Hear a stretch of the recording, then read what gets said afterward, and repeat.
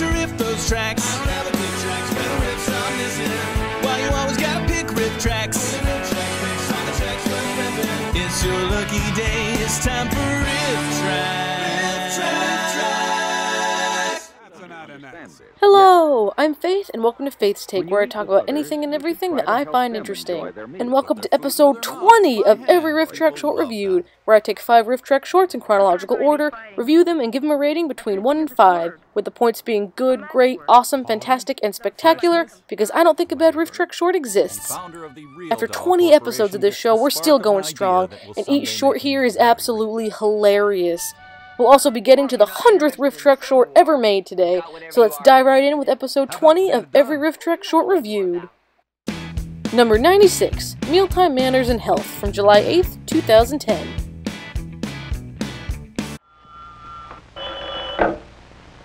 Hello?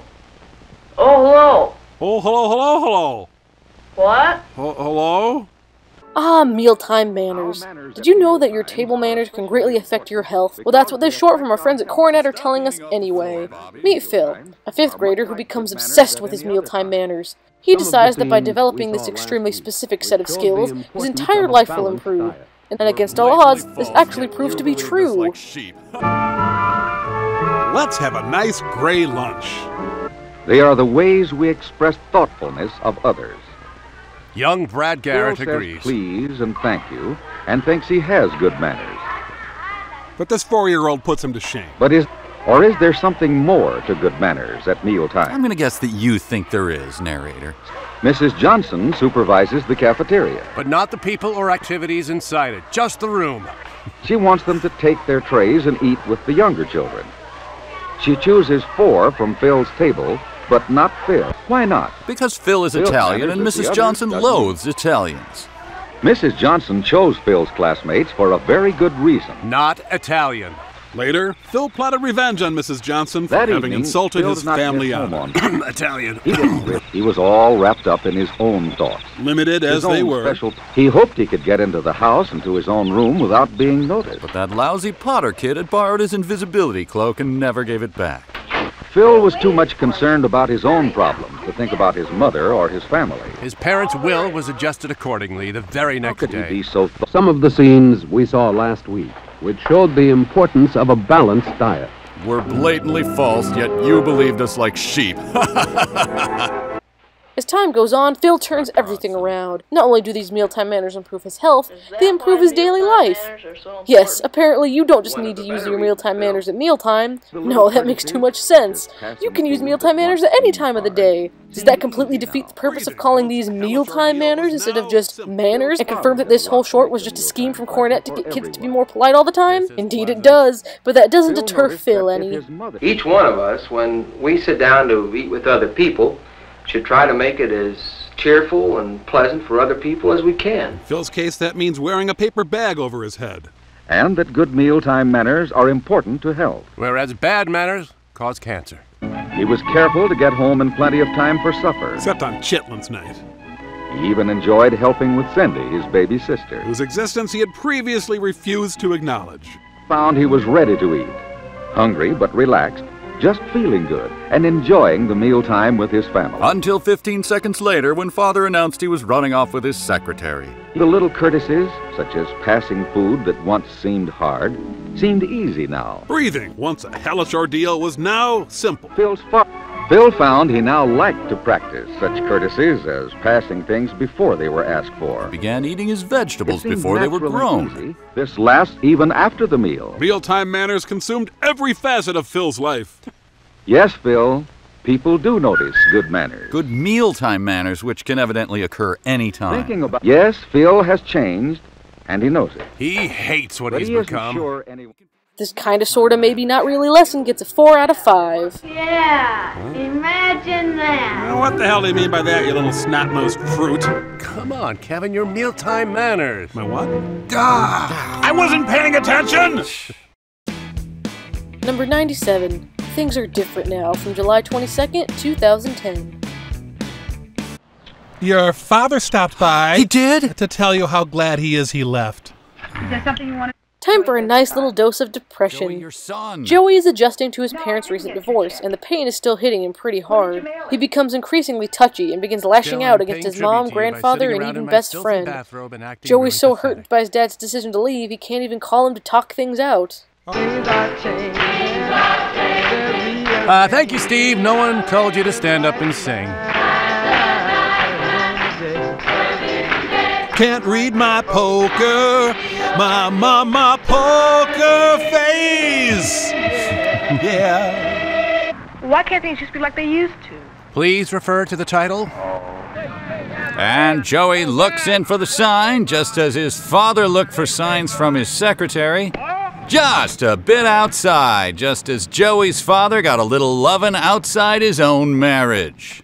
Are you okay? Yeah, I'm okay. Just leave me alone. I just feel like you're a little divorced from reality. I mean, maybe your shoulder is separated. I mean, perhaps if you threw a shattered home life, I mean, slider. What's bugging you, man? You are. Well, you better watch your mouth. And you better watch yours. You sing like a girl. And you sing like a monkey. Don't sing like a monkey. Why, you? I wish there was some hook, some obvious flaw about you that I could latch onto. You better learn. If I ever catch you, you'll be sorry. I swear to God, I'll cut you open, fry your innards, and eat them in front of you as you slowly die! Oh dear, this is so sad that he has a rotary phone. I miss you. Still, I'm paying tribute to you by sitting around in my filthy bathrobe and acting really pathetic. Joey, it's your father. Do you want to talk to him? No speaky Inglés. And so Joey planted a garden of pain and watered it with his own tears. Thankfully, while the subject here is unpleasant, the riffs are great, and as usual, Mike, Kevin, and Bill are here to keep us all in a good mood. And the short picks up by the end. After talking things out with his grandfather and facing his friend again, Joey begins to feel better and learns that sometimes you just have to adjust to your changing circumstances and make the best of what you have. His "Does my dad love me?" survey is not turning out like he expected. He actually instructed me to shoot you with rock salt if I ever saw you. Yep, kids in the 70s were nuts for doo-wop. I got a job. I told you I got this jacket off the poultry market. He got himself a job. He's walking with Mom down the street. Walking and talking with Mom. All right. I have nothing to discuss. For your information, young man, we came here to fish. Ah, happy times, arguing with Grandpa. Can you keep a secret? Well, I reckon I can. Got a 20? Sometimes when they be fighting, I try to think of this word. A magic word. Quality? Doesn't Freshness? Like make 'em stop. Flavor? Grandpa went off his meds again. He better die. Get out of here. Golden Corral opens at 4. Don't be late, Chubbs. You better start running. Or else what? Ooh, he wasn't ready for that comeback. Or else... Funny part of this is how quickly it accelerates into a Kill Bill-style knife fight. And now I understand the message of this film. It's a 16-minute commercial for Tide. Had enough. You feel better? Mostly confused. How'd you know? I felt like that on my own memory. Your dad left? Actually, he hired another son. You never told? You know, I never would thought you were divorced. I'm not. My parents are. Ah, well bet, sir. Touche. Do you ever get over it? Unbeknownst to his mom, Joey was married and had a family and a house on the other side of town. In fact, he was a successful architect and a member of the Rotary Club. Hi, Dad. Why are you wearing that dress? Rolling down the street, smoking indoors, sipping on gin and juice, laid back. Got my mind and my money and my money and my... Ah! Glory, glory. Yeah, Grandpa has a gospel song for every occasion. Song for composting is particularly inspiring. Amazing Waste? Yeah. A morose short with a hopeful ending, this one gets a 4.5 out of 5. Joey's... Hallelujah! Joey's dad has just split the sea. Real sensitive kid. Number 98, William's Doll from August 5th, 2010. You're not gonna leave me, are you, William? That's more like it. Yeah. Hey, wait. You take me with you, or there will be a world of pain. We are bound in darkness now, and there is no escape. You wanted this! Yeah!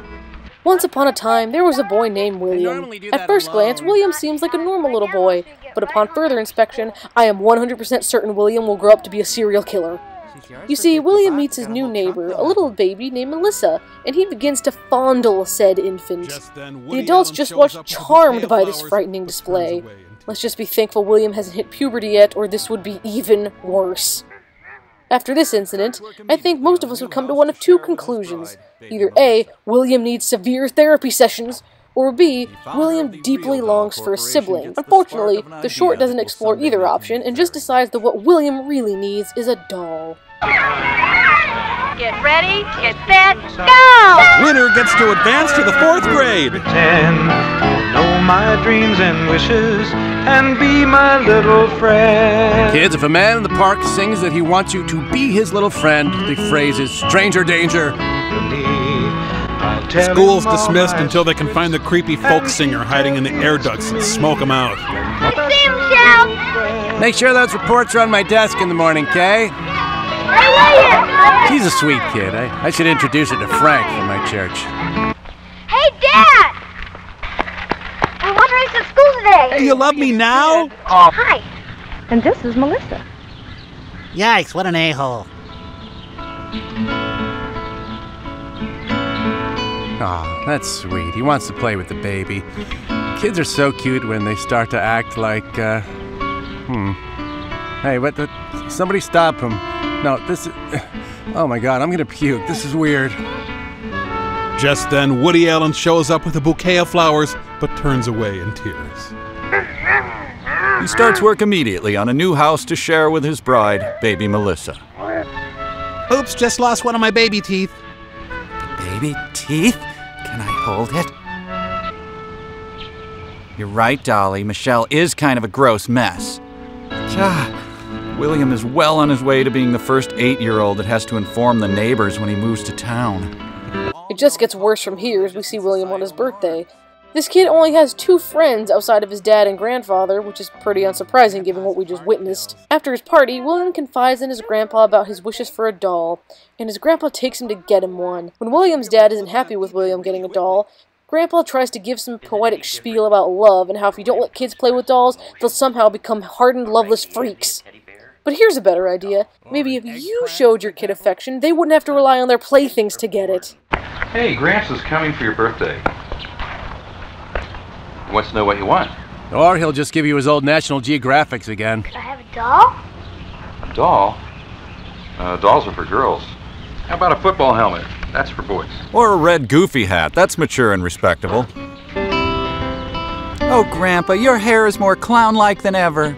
William, you gotta make a wish. And this time make it something that isn't way outside the boundaries of all known cultural, religious, and societal norms. Hey, I wish that baby had been here to see that. Something is amusing. Yeah, non-specific stuff is funny. Hey, don't ever touch that stick! That is my stick! There! Now your stick's in hell! Are you still awake? Yeah, but for the last time, I will not tuck you in, Gramps. I just don't think it's appropriate. But there's something else, isn't there? For some reason you just snapped my pinky finger in two. I kinda wanted a doll. Yep, I stormed the beaches of Normandy so you could have a doll, sure. I just want a doll. And I'm gonna keep snapping fingers till I get it. Great, I'll eat it here. How about a little sugar for the enlightened grandpa, huh, sweetie? Oh, my God, he's burying it alive. See, never ever give a boy a doll. They become serial killers. Is it any different for William to express his emotions to a Raggedy Andy, a teddy bear, or a doll? Or an eggplant, for example? Son, kids are born with a lot of love inside them. Look at William. His love disgusts me. Little I boys will have snuff just it out. as much love. Something wrong with showing affection. Well, you stop doing it. After a while, you forget how. Like me, but hell, I've forgotten everything. His children your grandchildren, Mark, are going to be very lucky because William has the doll. They can sell it to some collector who lives with 9 cats. Weirdos pay good money for crappy old toys. Hey, Grandma, where's Dad? Buying himself a doll. A short that's as creepy as it is hilarious, this one's a classic, and I've got to give it a 5 out of 5. Jeez, with the huge pink flowers, how did you expect the kid to turn out? Number 99, Decisions from August 9th, 2010. It all started at the end of the summer when my family moved here from Salt Lake. Leaving Salt Lake City? Always a good decision. In our lives, we'll face many situations where we need to make tough decisions. This is one of those situations that Tommy finds himself in. After his family moves onto a farm during the summer, he meets Joey, the local weirdo. Unbeknownst to Tommy, all the other kids in town hate Joey. Of course, Tommy takes the side of his new friend. That is, until school starts. That's when he realizes that Joey separates himself on purpose and may actually be a sociopath. We had a barn and everything, and I really wanted a horse. My parents said it was okay, but I had to earn the money to buy it. Because they knew there was no way in hell that would ever happen. Here it comes! Oh, come on! Pass it! Joey was named the Oakland Raiders starting quarterback later that day. Joey! Lunch is ready! Pizza for Tommy, allergy medicine for Joey. My family's gonna go to my grandma's in Ephraim sometime this fall. And my mom said you could go with us. Oh, gee, cancel the Disney World trip, My grandma Ma. needs a chicken coop painted, and she said she'd pay us $20 each if we did a good job. When in the fall, Joey? Sometime in October, probably. That's prime coop painting season. He's got lots of apple trees. We could pick some, and we could bring you back all you want. Can I go, Mom? Can you go? We can always use the apples, you know. You could? How many apples a day are you going through? Girl. What do you want to do now? Eat some hay, or... I know. Let's sell paper airplanes. Fortunately, I always carry a spare ream of paper in my back pocket. Can I throw it? Sure. Throw it hard. Joey somehow lodges it up his own nose. Hey, stupid! Try and spook my horse! Do you know those guys, Joey? That's a Malfoy kid. But you call us dumb. You're the stupid one. Oh, your verbal jape has bested me, sir. When school started, I found out nobody liked Joey. Our math teacher, Mr. Mead, was a huge dick to Joey. Don't play, Joey! We don't want to play things dumb friend of his. Have it your way, jerk. And what language are you speaking, by the way? Day by day, though, I noticed that Joey never tried to make friends with anybody. It was almost like he wanted to be different. He always loudly talked about how he'd never seen The Wire. Tommy becomes ridiculously conflicted. If he hangs out with Joey, he can go do chores for Joey's grandma's farm and make some money, but becomes a social leper. If he goes and hangs out with the other kids instead, he risks Joey snapping and killing him in his sleep. Unfortunately, Tommy isn't sure what's more important, more friends or his own financial security. He goes to his heavily drugged mother to get some advice. You'd think this would all lead up to his final decision, but guess what? In the end, we don't get to see his decision at all! Yup, this whole thing meant absolutely nothing! I started hanging around with Bill and Chad. They were really nice guys, but they didn't like Joey either. They really nicely said he was worse than cancer. Mom, you tell him I gotta work and can't go out. I'm not gonna lie for you, son. Oh, I'm too full of Valium and coconut rum. You better go. Hey, Tommy, your mailman came, but he saw me and ran the other way. We're gonna call Grandma tonight.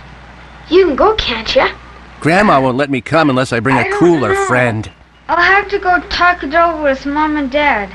That's the ticket, yeah. My mom and dad are Elizabeth Taylor and an astronaut. Yeah, that's it. I don't know if I want to go to Joey's grandma's. I don't know if I want to file her calluses. No one likes. He doesn't try to make friends with anybody, and he does dumb things. Also, it seems we have our own coop to paint right here. Tommy, if it's the apples you're worried about, please don't. We could use them, but we don't need them. We'll make it through the winter without those precious apples, About probably. that money you're going. I think that the most important thing is that you think everything out really carefully. And keep yourself sedated at all times so life seems There bearable. were just You balance the goods and the bads both ways. Then count the mediums and divide them by the sidewayses. Then take a 2-day nap. And how you learn to make decisions you can live with. If you're not careful, you could wind up cleaning a chicken coop you hate with a son you never wanted. I kept trying to balance the goods and the bads of going with Joey. And the pros and cons of using the phrase goods and bads. $20, but it would be hard work. Even Mom's special prison gruel couldn't cheer me up. I didn't... Hey, Tommy, not so fast. Whatever you say, gay Southern dad. Mom told me about your problem, the decision you have to make. And I hate it when she talks to me, so make up your mind. This anticlimactic short gets a 4 out of 5. I guess I thought if I just didn't see him, he wouldn't ask me to go. And I wouldn't have to decide. Later, the grocer asked Tommy paper or plastic, and he curled up in a ball. So many of the guys... Number 100, Library World from August 12th, 2010. Well, it's okay to talk in the library, but there are other people here trying to study, so you want to keep the noise down. Keep the what down? Let's all go to the library. According to this short, it's the best place ever. We open with a couple of kids headed toward the park, but they need to stop at the library first to drop off a book. Blondie here thinks the library sucks, until he sees this obvious dweeb who works there. He inexplicably finds this guy cool, and it turns out he works at the library. So this kid won't trust his friend about how great the library is, but he'll believe an absolute stranger just because he has a cool car. Hey, Stephanie, how'd you like to go to the park to baseball? That'd be great, but I gotta take this book to the library today. And it takes 11 hours to return a book. On the Stingray, heading down to Library World with my dumb blonde friend. Library World is filmed before a live audience. Gah, a 70s hipster. Careful, he may go off about what technically precise musicians Steely Dan are. I don't know how doors work. Wow, he works there. My mind is blown. Hold on a minute. I'm looking at a new display. Are you interested in the Civil War? The what? Yeah, kinda. Is that a real rifle? Not only is this a real rifle, this was used in the Civil War. In fact, it's Want loaded. to find out more? There's lots to learn about in the library. With a little imagination, everything comes to life. We're coming up to the books on the Civil War now. Oh, here. Check out the carnage. Oh, my God. The kid's brand new best friend shows them around the whole library and tells them that you can find literally anything you can imagine in the library. From books which you need a convoluted system to find, to music and movies, you can find it all in your local library. Here's a book on animals right here. Help! I've been hurled into the heart of darkness. That is all right. He was We've Jake got material Lloyd's on acting just coach about for the everything. Phantom And Menace. if we don't, we can... Why, there's the novelization of Manos, The Hands of Fate. I learned to fly a 747 at the library. Thanks to the library, I can control the weather. The desperate search for M. Night Shyamalan's career. The library card's one of the most valuable things you've got. Having fun isn't hard when you've got a library card. The books aren't just thrown together, they're grouped together by subjects and labeled with numbers. Let me show you what I mean. Oh, When sure. Can you tell me how to fix a broken heart? Huh, Stanley? What can you? It does say almost everything, Mike, On to be one fair. card, we win write this the title time, of the book Schuler. and the book's number. We have only 2 cards. On one, we write the title of the book. And which studio has optioned it? Where do you write the book's number?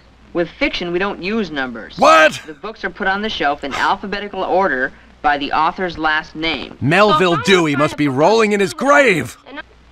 This drawer's brother had a memorable cameo in Ghostbusters. That's this number in the upper left-hand corner. Write that down. I could easily memorize it. It's just 5 numbers. Write it down. Okay. Let me show you a really neat article on flight. It's in highlights. Goofus wrote it himself. Wow. Beavis and Butthead visit the library. We also have old magazines, so you can find out things from the past. Or we even have newspapers in the library. Honestly, kids, we pretty much take and display any box of crap people leave at our doorstep. This is the microfilm machine, which allows us to look at newspapers from the past. What about newspapers from the future? Over 50 years ago. I We don't kid. have enough room to store every Newspapers single in the newspaper. future. So over here we've got an entire library of films. Ooh, let's watch Library World. I'll show you a real funny one. It's called Requiem for a Dream. Please, they want us to believe a public library would have such a recent, up-to-date film? Out of my way, I've got a damsel to run over. This dorky short gets a 4 out of 5. The children would find out later that the boy who helped them had died 3 years ago that very day. We've done it, guys. Gone through 100 Rifftrax shorts. As always, thank you all so much for watching, and a special thank you to all of my incredible Patreon supporters, and special shoutouts to Kevin Nata and Jill Johnson for their extremely generous donations. Please check out my page and see if any of the rewards float your boat. Now, I've been working really hard on the next few videos. I'll finally be getting my review of the next Season 1 episode of MST3K out, and I have a very special review coming up. This month, we not only have the premiere of Season 11 of MST3K, but April 16th is the 1-year anniversary of my channel. So in honor of these occasions, I'll finally be reviewing the Rifftrax Live MST3K reunion show, which is what started all of this craziness in the first place. Once again, thank you so much for everything, and I'll see you guys later.